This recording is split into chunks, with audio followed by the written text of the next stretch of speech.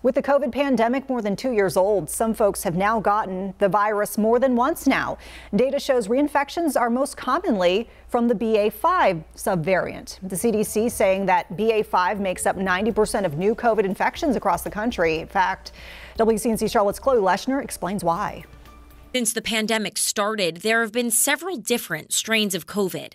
Alpha, Delta, Omicron, and now it's subvariant BA.5, all bringing new challenges. Viruses are very smart. Viruses have this tendency to, if they are actively infecting a large swath of our population, there is active mutations that keep on happening in these viruses. Once you're infected, your immune system will recognize the virus and be able to fight it off.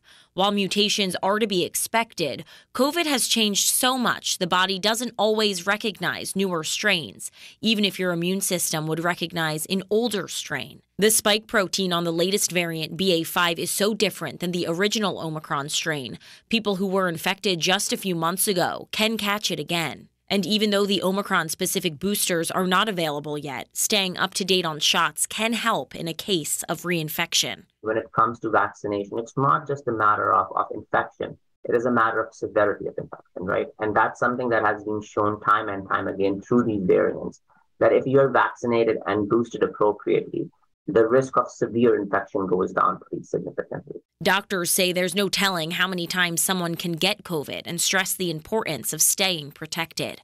Chloe Leshner, WCNC Charlotte.